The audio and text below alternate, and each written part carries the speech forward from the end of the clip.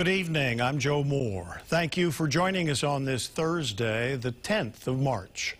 There are new developments tonight in the homicide of a 73-year-old man in Honolulu. One of the suspects has been released from custody. The two men traveled out of Hawaii and were tracked down in California. U.S. Marshals and LAPD captured Juan Barron in Anaheim. About an hour later, they picked up Scott Hannon in Inglewood. We've learned that Hannon has been released. HPD refuses to tell us why.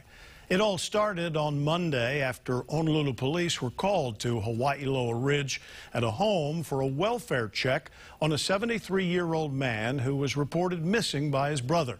His body was discovered the next day encased in concrete in a tub inside the home. Manolo Morales has more.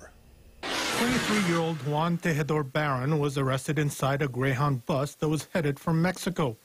Officials say when police arrived, all passengers were asked to get off the bus.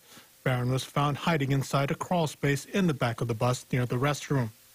34-year-old Scott Hannon was arrested shortly after in Inglewood, California, near the intersection of West Manchester Boulevard and South Oak Street. Officials say Hannon was released on Wednesday night.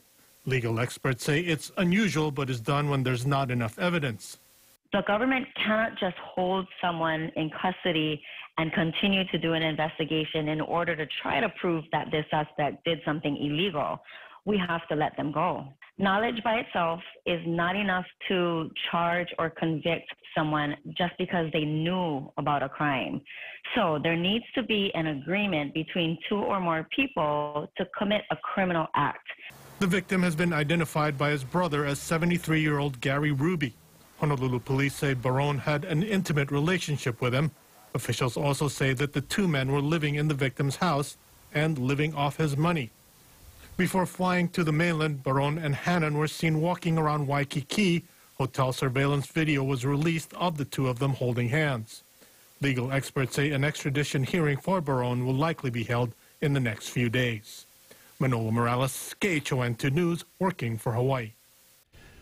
Stay with KHON2 as we continue to follow the homicide on Hawaii Lower Ridge investigation on air and online.